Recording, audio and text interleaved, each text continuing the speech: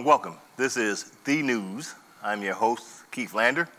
Thank you for viewing. Hey, if you go to the Facebook page, like the Facebook page, and subscribe, then you won't miss a thing. This is New Year, so hopefully all of you have a new year. I hope you set some resolutions and stick to them. So I don't set resolutions because I probably won't stick to them. And so to get on with the show, we like to start today with a survey that was done by PolitiFact, which is a website that's non-biased, and they report actual facts on political stories, stories in the news, which is one of my go-to websites, PolitiFact. You know, might want to check that out. And PolitiFact had a lie of the year for Reader's Choice, and they had several statements made by certain politicians, and the person who won the lie of the year for 2021 was Donald Trump. And the lie was, he stated that they had won the election, they'd won it by a landslide, and they won by a landslide. And that, of course, won the lie of the year. And, of course, he went on to say, Donald Trump, that President Biden, didn't win Arizona. He says he lost Arizona based on a forensic audit. That was a lie, big-time lie. And also he said in 2020, he said he won Wisconsin. He claims Georgia didn't update their voter rolls prior to 2020 election. And this means you, whoever you are, won the presidential election in Georgia, which was all a lie according to PolitiFact and according to the facts of this election. But you know the sad thing is about what Donald Trump was saying, and we all know it was a lie, and the people who voted for him realized that he lost, that it was elected officials who basically, after several audits and 60 lawsuits and many challenges to the election, it was all baseless and was all thrown out of court. Some of these courts that Donald Trump went into to prove that he claimed there was this fraud and that he won, I think it was maybe 8 of appointed judges by Donald Trump who said that the case had no merit. And so the bottom line is that the election was done fair. They were done the most secure, according to the people who handled this election. And yet Donald Trump still went out and started saying that he won and there was some kind of steal. And some folks in the Republican Party, excuse me, took this lie and ran with it. And they tried to sow the seed of doubt that the election wasn't fair. But the election was fair. Because I can tell you how it was fair, just one way. Some of those people who was complaining that the election wasn't fair, they were on the same ballot that Donald Trump was on, and yet they won.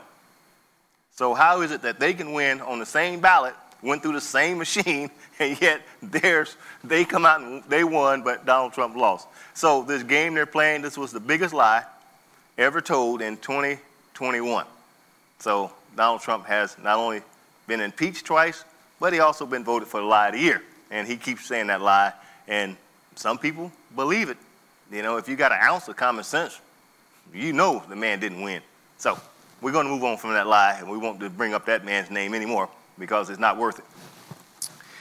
Here in Montgomery County, Ohio, Montgomery County, starting January the 1st, resident in Montgomery County, Ohio, that is, has a new hotline to call for help for mental health and substance abuse. It's called Crisis Now.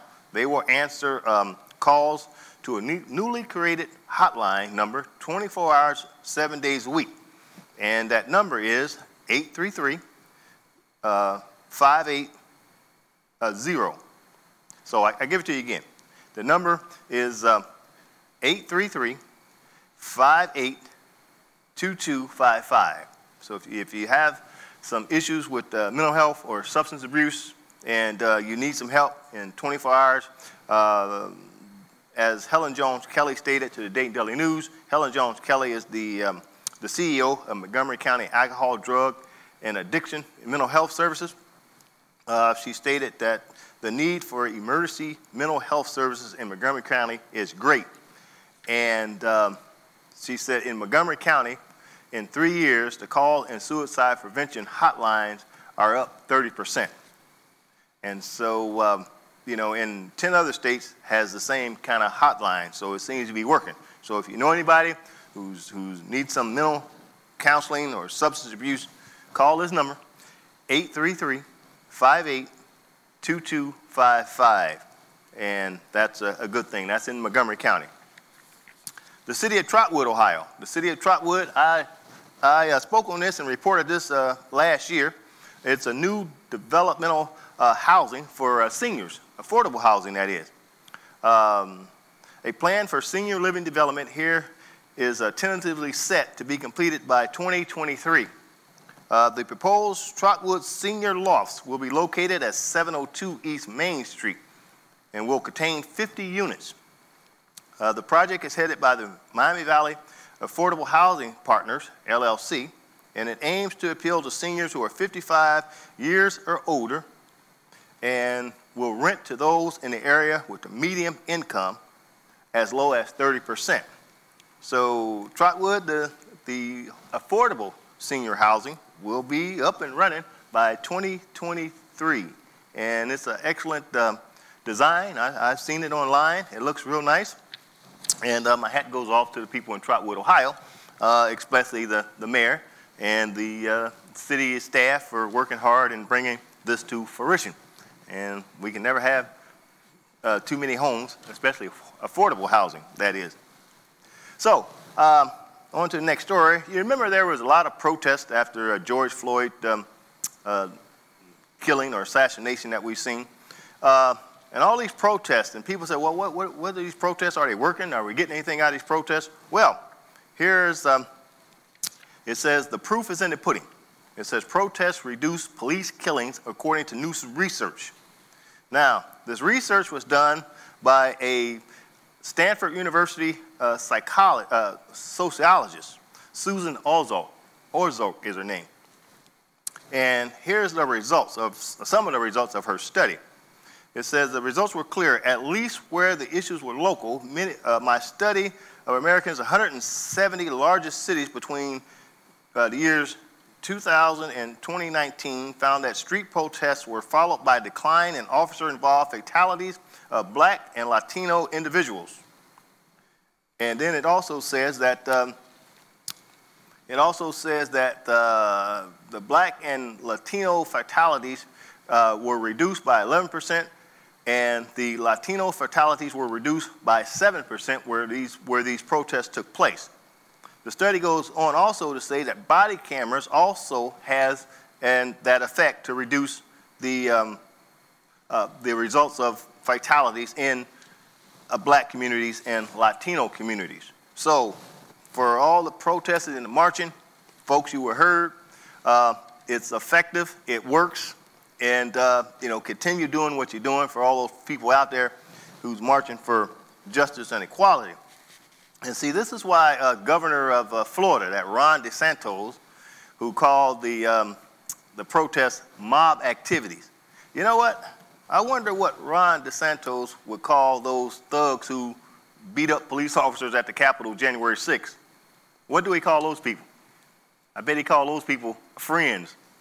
So we know where he's headed. This guy's racist. See, we got to call this stuff out when we see it. You know what I mean? Ron DeSantis is racist just by making that remark. And I don't care if anybody like it or not. We got to call it what it is. Without calling it what it is, we'll never get to the root of it, to root it out. I see all these talking heads on TV. They want to over-intellectualize things. Call it what it is. Call it what it is. And let the chips lay where they lie. So I'm going to move on before I get wound up. Here's a judge. And I think we got a clip of this judge. This is the headline reads, "Judge wants forgiveness and understanding after she's caught on video calling suspect the N-word." Well, what happened is in Lafayette County City Judge and her family were victims of a burglary at their home. Somebody tried to break into their cars. Now, days later, Judge Michelle Ordnett and her 4 children were captured in a cell phone video watching the security footage of the moment the suspect burglary was apprehended. And boy, oh boy, this is what they said, folks. And I think we got a video of it, and you can hear the sound. I think we'll roll that, and then I'll repeat it on the other side. yelling.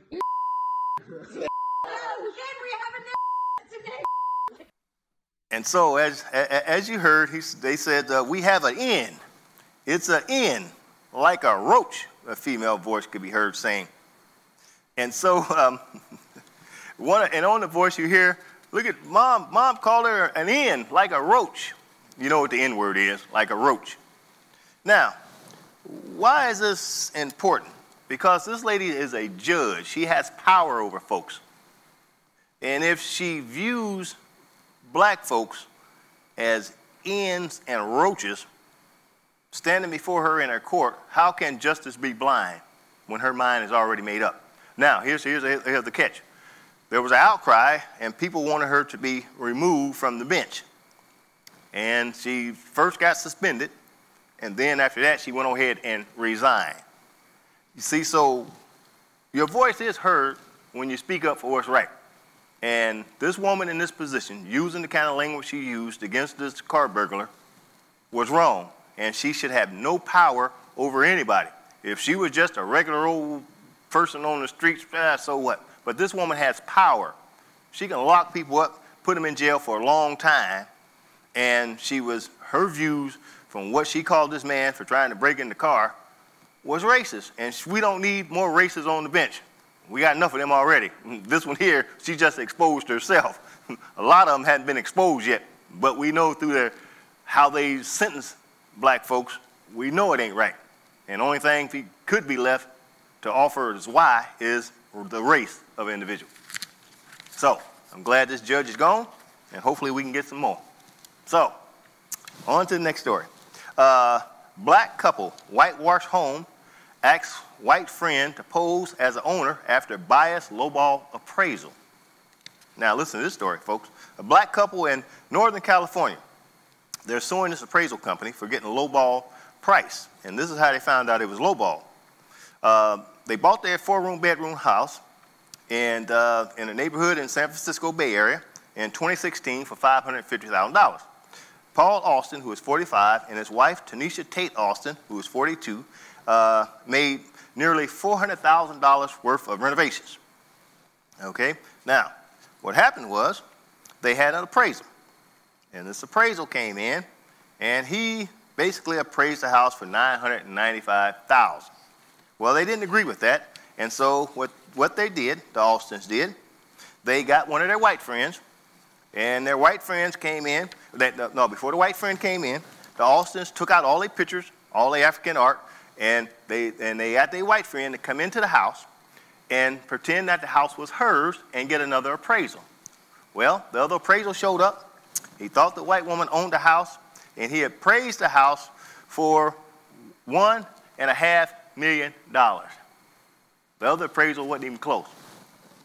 And they're suing this appraisal company, and rightfully so, because sometimes when black folks get a lowball appraisal, and the house is valued at a heck of a lot more, and this is proof. And matter of fact, there's a study that was done to support how black folks are being treated when it comes to appraisal. And the studies has found that homes in neighborhoods where there's a higher population of black people are valued at about half the price of the neighborhoods with no black, according to the Booking Institute. So if you want to look that up, you can look up the Booking Institute's study and what they found. And that's a shame, folks. You know, people say, well, how do you deal with racism and how you get it to get it reduced? I can tell you how you get it reduced. There's laws on the books that should prevent people from being treated and being discriminated against. You enact those laws, like the judge, all right? When folks find about this judge and the language she used against that black suspect for trying to break in her car, they fired her. That's what should happen. This company that lowballed this black couple, this company should be sued to the maximum of the law. You see, you got to understand something, folks. Back when white folks didn't want to serve people of color in these restaurants and hotels and all this kind of thing, well, what happened, the law changed. And the law said you will or you'll be hit for violating the law. The folks' attitude didn't change. The law changed. And so when you have a law on the books and it's supposedly for preventing discrimination, and you have a case of it, then you throw the book at these people. See, because you're not going to change their mind. If they're going to be racist, they're going to be racist all their life. They'll probably die racist. But if you don't allow them to enact their racism and put it upon and target black folk or people of color, and if you find out that that's what they did after you go into a court of law or you see evidence that they did, you throw the book at them. That'll stop it. Like I said before, how do you stop and reduce police from killing black folks? You march them in that courtroom like Derek Chavis, and he have his day in court, and if he can't prove his innocence, and he didn't, go to jail. Same way with the other woman who shot the individual, talking about she had a taser. I got taser. She shot the man, killed him. She's going to jail. You start sending these people to jail for violating black folks' civil rights and human rights, then they'll take notice, all right? They will take notice because they don't want to go to jail. They will take notice, I can tell you that. That's how you reduce it. So, let me move on. 1 year later, President Biden has confirmed more lifetime judges than decades of presidents. You probably won't hear that over the news media. President Joe Biden is winding down his first year in office, already having made significant headways in the most lasting legacies as far as judicial confirmations. Now, check this out, folks. Biden has confirmed 40 lifetime federal judges this year. That breaks down to 11 appeal court judges and 29 district court judges. By context, Donald Trump only confirmed 18 appeals court justices in his first year's office. President Obama had only confirmed 12, and President George W. Bush had only confirmed 28. President Bill Clinton only confirmed 27. And so Joe Biden is basically tied with Ronald Reagan of 40 lifetime appointments. And it breaks down to this here. 32 are women, 27 are people of color, and 21 are women of color, and 27 has a professional diverse background, and 14 are former public defenders. Now, we have to keep this up, y'all, to get these people appointed, and that means that we, the Democrats, have to basically control Senate and the House. That's the only way we're going to get these people appointed, because Mitch McConnell and the rest of the Republican Party in office right now, they've already checked out. They ain't going to do jack. The only thing they're going to do is kiss Donald Trump's behind. That's all they're doing. They don't care what kind of harm it does to their constituents. And Mitch McConnell in Kentucky, Kentucky is number one in poor states in the country, number one for food stamps, education systems falling apart, and Mitch McConnell is kissing Donald Trump's behind, and Donald Trump can care less. He can care less about poor people. Matter of fact, he can care less about the folks who were in jail for trying to go to and storm the Capitol. Like I said before, Donald Trump ain't paid not one of y'all bill. And y'all went there and acted a fool, got yourself thrown in jail, got yourself fired, and Donald Trump ain't even said nothing about you. Who's the fool? And y'all still support this clown. Let me move on. It's a new year. Ain't no sense of getting wound up on the first show. I got a lot more shows to do. So let me bring this up, folks. Jesse Watters, if you don't know who he is, he's a personality on Fox News. And this guy, Jesse Watters, he was at a event held by a conservative think tank. And here's what he said, folks. For the kill shot. The kill shot with an ambush, deadly, because he doesn't see it coming. This is when you say, Dr. Fauci, you funded risky research at a sloppy Chinese lab, the same lab that sprung this pandemic on the world. You know why people don't trust you, don't you? Boom! He is dead. He is dead. He's done. Now, how you do that? 30 seconds. That's all you need. 30 seconds. Now, you get that footage to us. You get it to Fox. You get it to Human Events. You get it to Breitbart. You get it to Daily Caller. You get it through the Turning Point pipeline. Imagine Tucker Carlson teases out of the A block, coming up. Jesse Walters just put a hit out on Dr. Anthony Fauci to kill him. This guy is on Fox News every day. Even Fox News knew about this, but they did nothing to discipline Jesse Walters for saying he wants somebody to kill Dr. Fauci. This is Fox News. Some of y'all look at this garbage. This is what we're dealing with, folks.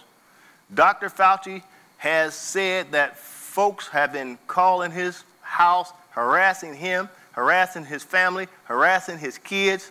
It's because of rhetoric like this. This is serious, folks. This man don't deserve this. Any responsible journalist will not say that you put a hit on somebody just because you disagree with them. Come on, y'all, we can do better than this. Where is the FCC? Somebody needs to stand in and say, Jesse Walters do not belong on television, ever. Come on, folks. We can difference of opinion, but I don't have to difference of opinion to you to have somebody or suggest somebody kill you and assassinate you and then videotape it and then send it to the conservative news outlets like Jesse Walters just implied. So, I ain't done yet. Representative Debbie Dingell, who's the 12th district for Michigan, man, she gets phone calls. And one of the phone calls, I think we can play that clip, I believe. I'm gonna let you listen to the phone call, this clip, and I'll respond on the other side. Senile. You're as old and ugly as Biden. You ought to get the off the planet. You foul. I hope your family dies in front of you. I pray to God if you got any children, they die in your face. So, you heard the phone call, right? This guy is crazy. These are the kind of calls that people are getting, the representative Congress folks are getting on an everyday basis. Representative Dingell says she's been getting these phone calls for over a year. She said this on CNN. All of this stuff started, all of this hate, and that's a lot of hate that that caller had for Debbie Dingell, and don't even know Debbie Dingell. This guy said he hopes her family dies in front of her. That's a lot of hate. That's a whole lot of hate. You know what I mean? He don't even know the woman. He can't even spout off one piece of legislation that the woman has sponsored. But he's listening to these talking heads on these cable shows who spit out this rhetoric and make money off this rhetoric, and they wound people up to the point where they storm the Capitol, knock the doors down, chant they want to kill Mike Pence, and this kind of nonsense. And all those Republican representatives in Congress that day supported that nonsense. This is where we are, folks. This is why we got to be careful about who we send to Washington, who we send to the State House, who we send to the local, your local representatives. We have to be careful of this stuff. Having a grievance with the other side, how does that help lower your prescription drug prices? How did that help lower your health care coverage? How did that help with your mortgage? How did that help put food on the table? How did that help get you a job? Huh? How did that help lower the inflation? Just hollering and screaming at the other side don't help. These people hollering and screaming at the other side has no plan to help you and me and anybody else around here. They just want to make noise and sow division. And some people is gullible enough to latch on to this nonsense. I'll give you an example. People out here, most of these people hollering and screaming about socialism, and they on Social Security.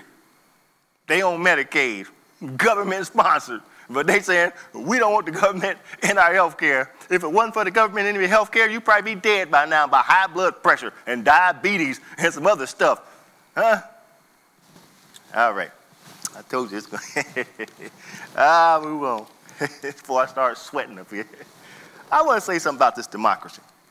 You know, we hear that term a lot. And there are some principles of democracy. And with the we hear from folks saying we're trying to save this country's democracy. Well, let me give you the 7 principles. Well, actually, there's 13 principles of democracy. And there's citizens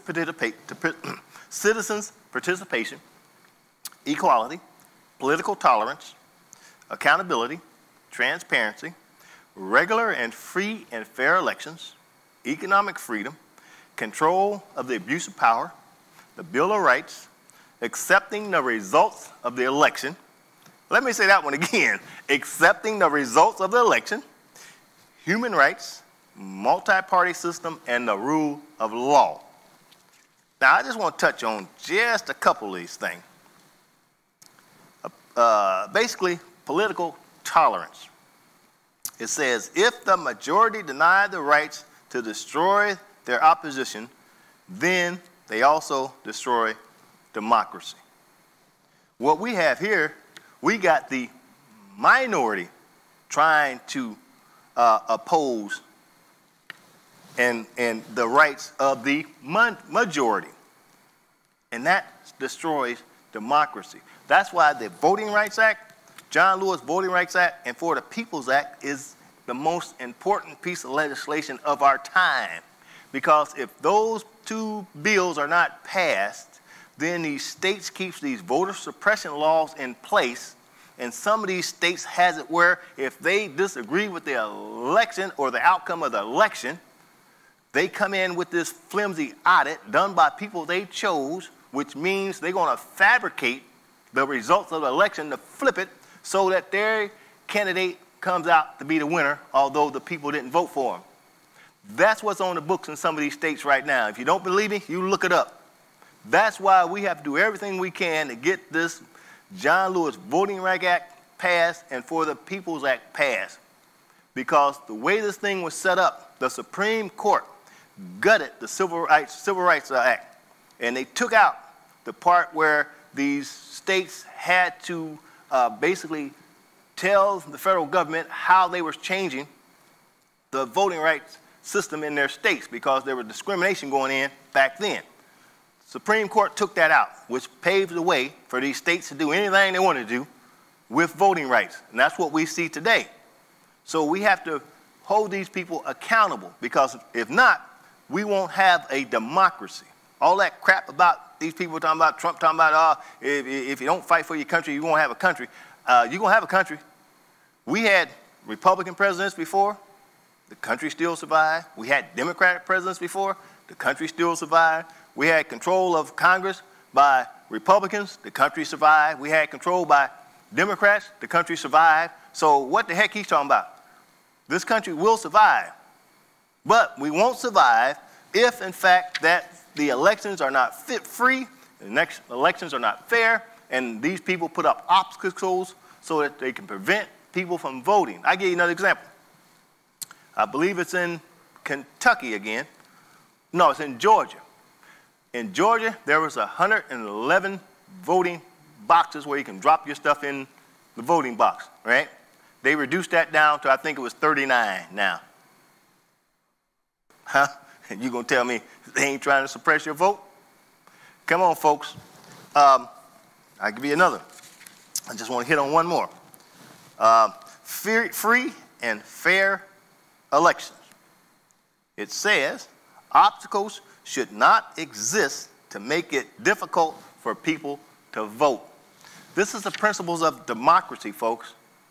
If we don't hold this together, then we're looking at either dictatorship, autocrat, or whatever it is, because the people's vote will not count.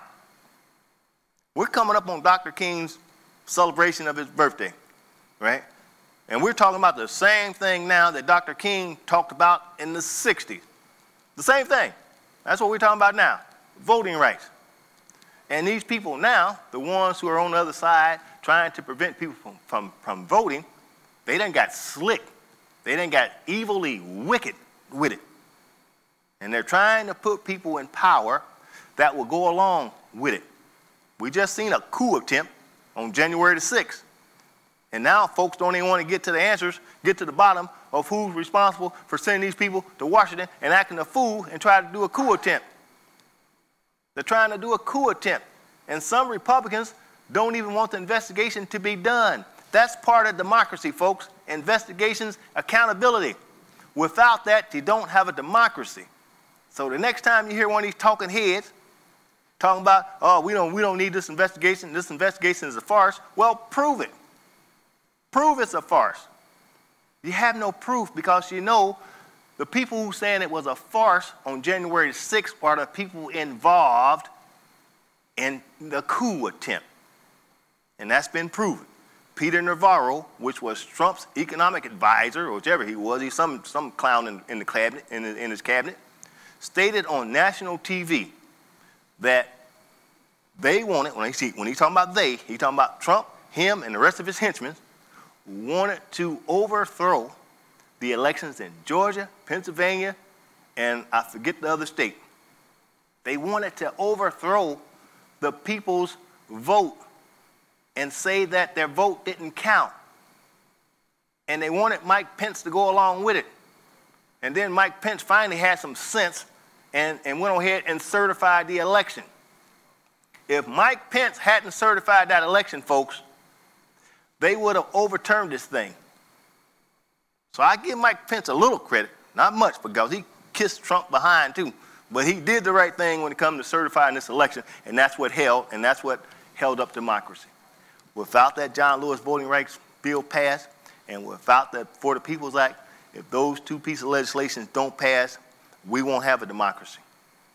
We won't have it, folks. I'm telling you. So the bottom line is, we got to vote. We got to make sure that President Biden, we got to make sure that this thing about this filibuster, let me say this, and I'm going to close. People talking about, oh, you shouldn't, especially Joe Manchin in Virginia. Them folks down there, they so poor, it's a shame. And Joe Manchin up there talking about he don't want no monies and no aid for that state. He done lost his mind. Joe Manchin is in the way. Christine Sinema, she was in the way. Joe Manchin is in the way of passing this voting rights bill, folks. All because he don't want to get rid of the filibuster. Let me tell you something about Mitch McConnell. Mitch McConnell been in Congress as long as I've been alive. If Mitch McConnell sees that he can get a victory in redoing the filibuster or redoing whichever, Mitch McConnell go right ahead and do it, and he gets support of it. He don't care about no tradition. What the heck we talking about some kind of tradition, and we got the most important piece of legislation on the table right now, and Joe Manchin talking about we don't want to get rid of filibuster. Mitch McConnell would have got rid of the filibuster as soon as, if Donald Trump would have won, as soon as he got sworn in, he'd have got rid of the filibuster. So we better wake up. We better be smart, folks. We got to be smart. Just don't play this game. Joe Manchin's phone calls, they should be flooded with calls, asking him why. Why are you holding up the most important piece of legislation that is tied to democracy in this country? If that piece of legislation is not passed, folks, your vote, as it say, it will not count because these people are doing everything they can so that it won't count. And we got to stop it. We have to stop it, folks. We got to do it legislatively. I'm not advocating like Jesse Waters going out shooting folks in violence. That's stupid. But we got to vote, and we got to hold those accountable. We got to call our representatives, whoever your representative is, call them. Tell them to support it. You know? Tell them to support it, whoever your representative is. So, let me do this. And I don't care if folks don't like it or not. I'm going to say it anyway. That John Lewis Voting Rights Bill and For the People's Act, well, it passed in the House. It's in the Senate now, and Joe Manchin is acting a fool. But let me tell you somebody who voted against it. I believe it was Mike Turner. Yes, the same Mike Turner you see with the Dayton chapter of the NAACP, chumming up with the Dayton chapter NAACP president, Derek Ford, smiling, taking pictures. I got a message for Mike Turner. Why you want to vote against a piece of legislation like this? And you chumming up to the oldest civil rights organization in this land, the NAACP. Huh? See, we got to hold those accountable, even if they are so-called friends. We got to hold them accountable, folks. We got to. We can't let these people play us for stupid. We can't let these people vote against the most important civil rights piece of legislation and then go over to one of our oldest civil rights organizations in this land, and chummy up with him, and he's voting against everything the NAACP stands for. We got to call him out. We have to call him out. If not, who's the fool? I'm going to close with that before I get in trouble. I done said enough already. So, until next time, may God bless you and your family.